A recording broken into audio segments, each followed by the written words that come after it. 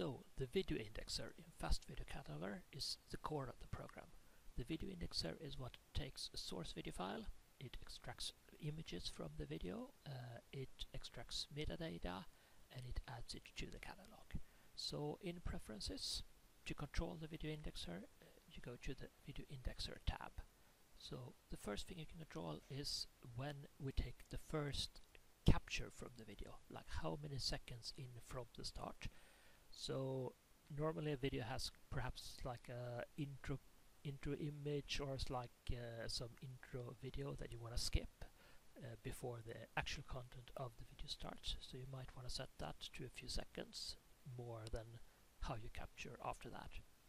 Then after the first screen is captured, you can control like how often we're gonna capture frames. So this is after the first, how long are we gonna wait until we take the second, the third, the fourth frames. And then we have the last option here, that is like setting a minimum number of frames to capture from a video. So if you have a short video where like let's say you have a 20-second video and you set capture video frame after 20 seconds, that would actually not capture anything. But if you set this but capture at least 2 frames, then we're gonna, instead of these 2 first numbers, just see how many captures do we need to get 2 frames from this video. So then you're gonna get 1 after 5 and 1 after 15 seconds in this case of a 20-second video. Next option is Resize video frame. This basically tells you how large thumbnails we're gonna capture from the video. So the larger here, of course the larger thumbnails you're gonna have, so this is gonna have a very big impact on the size of your catalog file. So my recommendation is 320. If you put this to a very high number, you're gonna get a really large database. I would not recommend that. If you put it too low, then you're gonna have really low resolution video frames. The video catalog gonna be smaller, but it's not gonna be as detailed, so there is some balance. So first time you use the program, I would recommend that you test a bit, like to get a good value for the source material you're working with.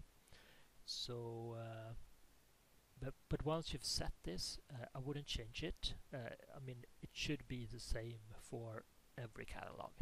So my recommendation is somewhere between 160 and 320. So we've gone through the options for the video indexer. So let's have a look at the video indexer. First of all, that's the add video dialog. It's basically arranged so there are 4 steps to go through to add videos to your catalog. First you need to add videos, so you have 2 options, add a single video or scan an entire folder of videos. So that's to scan, click there, select a source folder, and then it's gonna add the videos in that folder and every subfolder. And it does search subfolders because I have this include subfolders checkbox checked. The next one here that's also checked is skip added. That's basically gonna ignore every video in that folder that is already in the catalog. Next option you see here is that I have set auto indexing. That's gonna automatically add videos as they are added to this folder, and I can control that from the video auto index preferences. Now we have a list of videos. Let's check the next option here. Here you can set for this batch of videos how the thumbnail period should be set. So normally it's just used from preferences as we've gone through before, or you can override it with a few common options.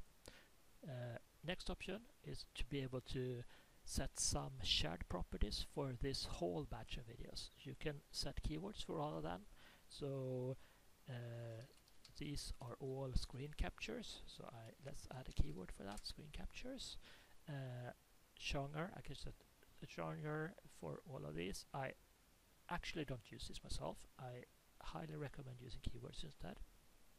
You can set a rating for all the videos. You can add a source link to all the videos, a description to all the videos, and you can add actors to all the videos. So this is a convenient way to just set some base property for the batch of videos you're adding to your catalog.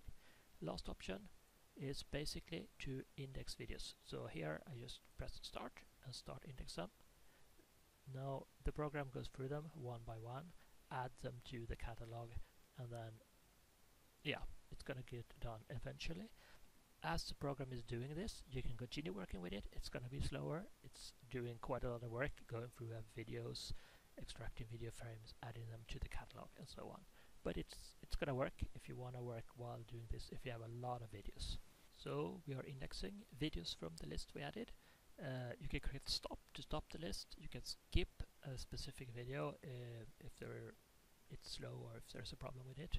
You can, so let's do this now. We do stop. You can start it again, or you can clear the list of videos here, or remove one of the selected. So I don't want that, and I don't want that, and then I start. It's going to continue like that. Next option is how the program should extract metadata from the videos. So this first option is to look for NFO files named the same as the video.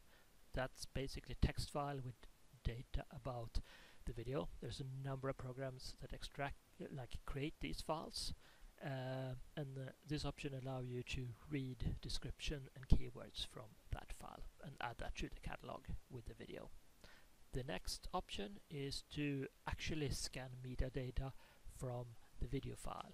So this is going to extract a bunch of different metadata, and it's going to add description, keywords as keywords, and it's going to add the rest of this extracted metadata as extended properties.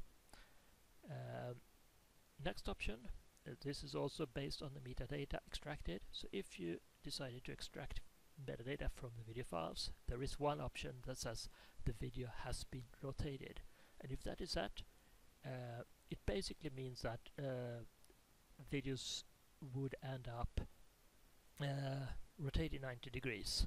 So if this option is set, it's going to check if that's set, and then you're going to rotate them back so they look normal on your screen. So this whole film is basically when people take videos with cameras that are rotated. So then the camera stores a bit saying if the video was recorded rotated or not. So next option, after adding video, refresh search. So this basically does the same search again after you added a video. So this can, it's good because if you add a video with the keyword you have in your search, you're going to see them right away. On the other hand, it can be annoying if the list of videos get refreshed if you're working with the program at the same time as you are indexing videos.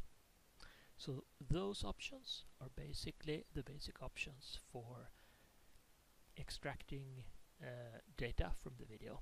Then we have two more, these burst capture time step and burst capture lengths. If you right click on a video frame, there is an option called burst capture. This basically lets you extract more frames from the video starting at the selected frame. So the first option here is for how many seconds we're gonna extract video frames from the selected thumbnail, and then the next option is for how many frames you want to get there. So this kind of allow you to have low resolution for the whole video and then hone in on the part of the video that is of more interest.